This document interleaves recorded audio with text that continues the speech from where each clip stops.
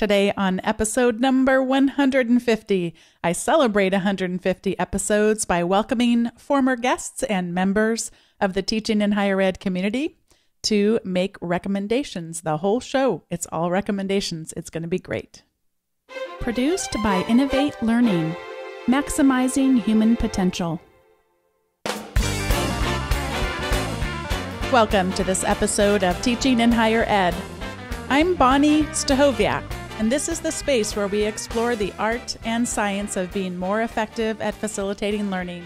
We also share ways to improve our personal productivity so we can have more peace in our lives and be even more present for our students.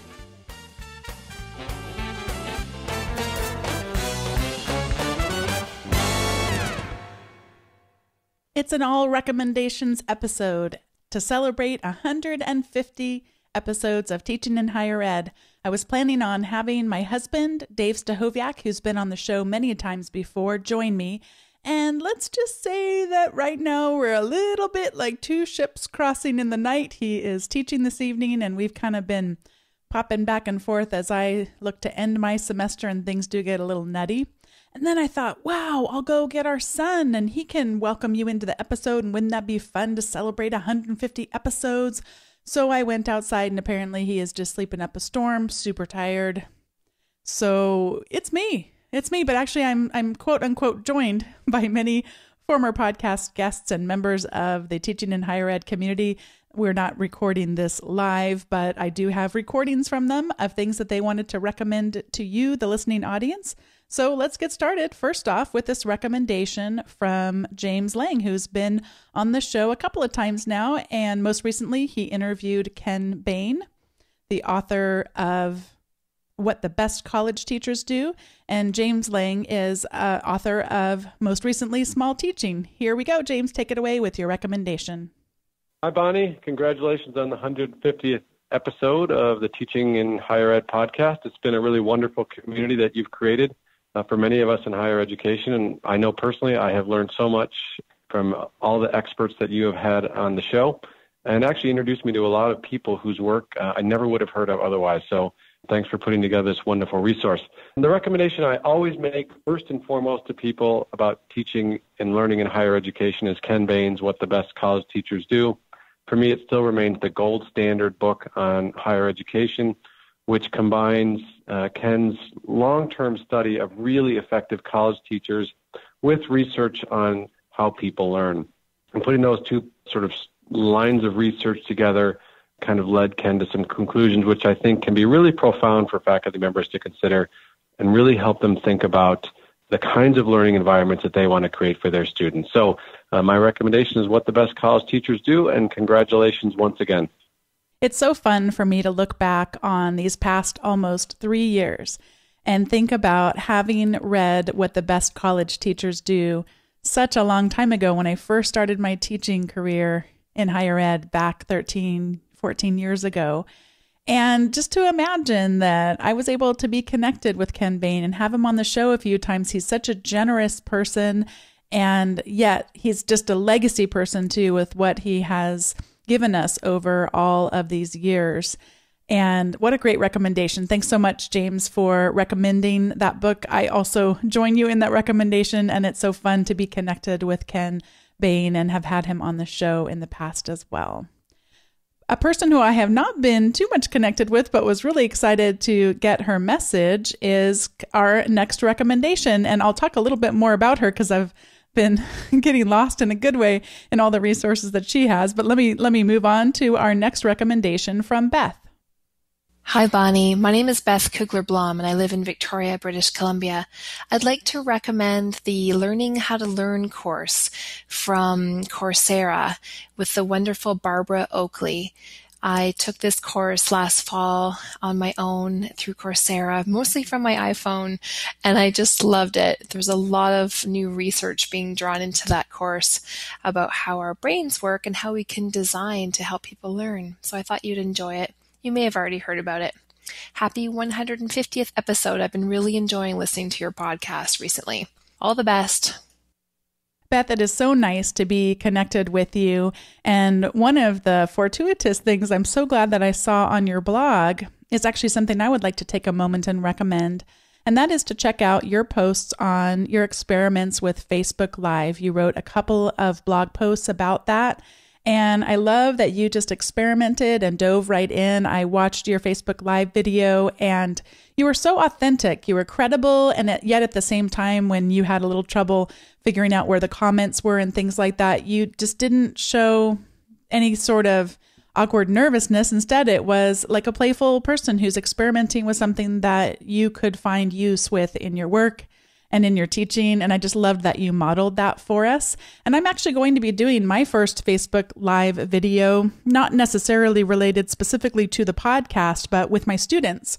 I'm teaching consumer behavior this semester, and I have decided that on April the 19th, which will be before this will have aired, so maybe I'll even have a link to post in the show notes, who knows, by the time it comes to that. But the students, I've blogged about this before, are doing poster sessions again. And I thought, what a nice addition to be able to welcome in some alumni and other business professionals who may not be able to show up to the event, but might like to interact in that way. So I have a couple students who will be our hosts for my first Facebook Live event, and it was really fun to come across Beth's posts about her experimentation with it as well. And you've really inspired me to do something specific to the podcast after I experiment. I feel like I'll be ready to go and give it a whirl. And I appreciated you reduced my nervousness about it, that whole feeling of what if no one shows up and what's it going to be like. I think you just kind of have to dive in and really go for it. And live video is becoming so popular and a really good way to get some participation with one's audience. So thank you for that encouragement. And Beth wrote a really kind post about the podcast. Well, she recommended actually a couple of podcasts, and down at the bottom, she said she had recently discovered teaching in higher ed. And one of the things she said, which I really, really liked, was that I seem like the kind of person that she'd like to have coffee with. I do have a little bit of bad news. I do not drink coffee. Can't stand it at all. Really, really, really don't like it. But iced tea is my thing. So hopefully someday, Beth, will be able to sit down with iced tea and coffee in hand and really connect. You seem like someone I'd like to have iced tea with. So there you go. Thank you so much for the recommendation, Beth. And I'm so glad to be connected with you. I've subscribed to your blog posts, so I'll be able to read those inside of my RSS reader. I really appreciate being connected. And it looks like a great course that you recommended, Coursera's Learning How to Learn, and I'll definitely check that out as well. Our next recommendation is coming from a former guest and someone I am so pleased to be connected with. Not only was she a wonderful resource in terms of when she was on the podcast in the past, but she just continues to be so. And so here is a recommendation from Isabeau. Hi, Bonnie. This is Isabeau Iqbal calling from Vancouver, British Columbia. And my recommendation is a website called Fitness Blender. I love exercising, and it's part of my daily routine, but I can't always get to the gym. And sometimes it's raining so hard that I just don't want to go for a run. So Fitness Blender is great for me. It's got a whole bunch of programs. You can, as someone who is going to the site, you can determine how long you want to work out for, which body parts you want to work out, whether it's cardio or not, whether you have equipment or not, and what intensity you want to work out at. So I personally love this site. And an added bonus is that if you sign up, like if you create an account, you don't get endless emails from Fitness Blender. And I really like that as well because I suffer from email overload. And it's all free. That's it for my recommendation. And thanks for your amazing show. Bye-bye. Thank you for all of your contributions to the community. And for this one, it looks like a great way that we can keep active, and it looks like a terrific resource. So another thing for me to check out. I have lots of to-dos to follow up after all of these great recommendations, and I just so enjoy being in community with you. Thanks once again for the recommendation. Next up, we have Linda Oakleaf, who is an active member of the Teaching in Higher Ed Slack group. And I told her how fun it was to actually hear her voice because I get to see so much of what she has to say and have truly enjoyed getting to know her in the community. But I'm just excited to now have a voice to go with the profile picture and with the so many contributions that she's made in the community. Here we go from Linda. My name is Linda Oakleaf, and I teach at Missouri Western State University in our Recreation and Sport Management program. My recommendation is a little, maybe not so intuitive. It's a book about teaching, but it's not about teaching in terms of pedagogy or even technique, but it's the Idiot's Guide to College Teaching. Now, it's out of print. You can still find it on Amazon used, but it is in terms of housekeeping and making sure you don't forget details and helping you sort of just go through the nitty-gritty of the teaching experience. Totally recommend it, especially for new teachers who aren't in the routine. I found it, somebody bought it for me as a joke, but I found it useful, and I think that you all would find it useful too. Oh, Linda, it's such a bummer when books like this that you've come to really value go out of print. I think I grabbed the right one for the show notes, and that would be not the Idiot's Guide, but the Complete Idiot's Guide to College Teaching. Let me know if I grabbed the wrong one, though, and I will correct that. There weren't any others that I saw that I could choose from, so I'm pretty sure this is the one that you were referencing. And isn't that great when something starts out as a joke and then turns out to actually be totally valuable to you? I so appreciate you, Linda. I've really enjoyed getting to know you and am really, truly grateful that we get to be in community with one another. Next up, we have a recommendation from Stephen Michaels. He's been a guest on the podcast previously and challenges my brain in lots of topics, including his topic of the episode he was on, which was thinking outside the LMS. Here is today's recommendation for episode number 150 from Stephen Michaels. Hi, Bonnie. It's Stephen Michaels from episode 140. Congratulations on 150 episodes. I think I can speak for all of your listeners when I say thank you so much for all that you do for our community and producing one of the best podcasts on higher ed. Also, my recommendations are for the Slack team that you put together. I'm very much enjoying the community that we have there, and it'd be nice to have some new blood join us. Also, my other recommendation is for the Public Domain Review. It's an online journal that specializes in works that are in the public domain. They have great little essays that correspond to them. So if you're interested or anybody's interested in adding some things that are in the public domain to your syllabi, this would be a great place to start. You can find them at publicdomainreview.org. Once again, Bonnie, thanks a lot. Looking forward to the next 150. Thanks for that recommendation, Stephen. I've never heard of the Public Domain Review before now, and I'm excited to check it out. Our last recommendation from a former guest, at least, comes from Ken Bain. And as we mentioned earlier, Ken Bain is the author of What the Best College Teachers Do and has been someone I've learned so much from, just being able to read his books and being exposed to him now as a former guest on the podcast. Really treasure him, and here is the recommendation from Ken.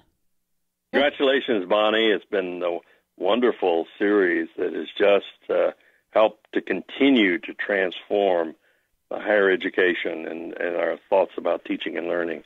You brought so many wonderful ideas and people into the conversation. It's just been enormously stimulating. I've got a very straightforward recommendation, and it's James Lang's new book, Small Teaching. In that book, what he concentrates on are the little things that we can do that can make a huge difference in the learning of our students. And we always need, of course, to be focused upon that learning of our students rather than upon our teaching performance per se. But Small Teaching is just a gold mine of research-based ideas and practices that can individually and collectively create a new kind of learning environment that is going to be much more stimulating to students. So my very strong recommendation is Small Teaching by James Lang from Jossey Bass. As I put an end to this episode of Teaching in Higher Ed, I have a couple of recommendations I want to make. One of them might sound self-serving at first, but I do promise it comes from a place in my heart of just wanting to grow this community even more. And that is to recommend that you now, finally, after 150 episodes, leave a review for the Teaching in Higher Ed podcast on whatever service it is you use to listen to the show. You could do this because right around the time when this episode is airing is going to be the day when I will celebrate my birthday. And also on that same day, I'm going to celebrate my anniversary. Yeah, it happened on the same day. It just worked out that way. So it would be great if you could celebrate that, celebrate 150 episodes, celebrate my birthday, celebrate Dave and my anniversary, whatever reason it is you want to use to go leave that review. What that does is it moves us up in the algorithms of how iTunes recommends different kinds of podcasts, and that would be a great way to just increase our exposure. If it all happens at the same time, then there's this flurry, and then people start thinking, hey, something might be happening here. And we might be able to capture people who don't otherwise know about the podcast. And last, I'd like to recommend a service that I set up to collect these recommendations. I've kind of been putting it off for a while, and it's called SpeakPipe. And SpeakPipe has a free account. You only get 20 messages per month. It's almost like a online voicemail system where people can leave you a voicemail, but on a web page. So if they're on a laptop that has a microphone or a computer that has a microphone, they just press the record button and they are off and running. The free account also has a maximum duration of less than 90 seconds, but I actually find that to be helpful in terms of when you're working with audio. It is good to have shorter messages, and so I don't see that as too much of a detractor of the free plan. It does have paid plans as well, but we always have to watch out for how many subscription plans we have joined. At least I know we do in our family. One of the things I was able to discover as I was seeking out recommendations for this episode was that you're able to reply back and forth with someone. And Isabeau posted a message to me, and then I got to reply back to her, and then she replied back to me. It's just fun how you can interact in that way. I don't ever recommend anything for the podcast if it's a book that I haven't read myself or a service that I haven't used myself. And that's why I'm recommending SpeakPipe. But I will say that while I was looking up SpeakPipe and starting to think about it, I was wondering, I was looking at the free plan and just, is that too limiting for people with 20 messages a month? Is there something better? And I remembered about a service called VoiceThread. And some of you may have used VoiceThread previously. And VoiceThread is similar to SpeakPipe in that you can leave messages, but boy, oh my goodness, since it started and I last was familiar with it, it has added in a lot of features, including the ability to post videos, voice, and have text commenting. And they say their tagline is transforming media into collaborative spaces with video, voice, and text commenting. So while this is not an official recommendation because I haven't tried the service yet myself, I'm going to put it under the resources section of the show notes instead of under the recommendations segment of the show notes. Of course, this is totally going to mess me up because this entire episode is all recommendations. But I guess what I would recommend that you do is go take a look at VoiceThread if you haven't seen it in a while or you haven't heard of it. There are a lot of powerful things that it can do, and I'm certainly going to be checking it out. If any of you use VoiceThread in your teaching, I would love to hear from you and see if it's something that you would recommend back over to me. Thank you so much for listening today, and remember that one of my recommendations was that you go leave a review for the show, so I don't have to do that in our closing piece today like I normally do, but I do also want to remind you that if you have yet to subscribe to these weekly emails that go out, I'm not going to bombard you with a bunch of emails, but what I will do is just a single time each week, we'll send out an email that sends out my most recent blog post about either teaching or productivity, and along with that come the most current episode's show notes with all the links to the things that we talked about. So for today's episode, you would get to hear about the recommendations from James, Beth, Isabeau, Linda, Stephen, and Ken Bain, all in one spot to be able to click away and go check out those resources. You can subscribe at teachinginhighered.com/subscribe. And if you have yet to ever get in touch with me and give me ideas for future episodes or just let me know how you're experiencing the show, you can always get in touch at teachinginhighered.com/feedback, or even better yet, on Twitter. I'm Bonnie, without an E, BONNI, 208. I would love to be connected with you there. Take care and thanks for listening.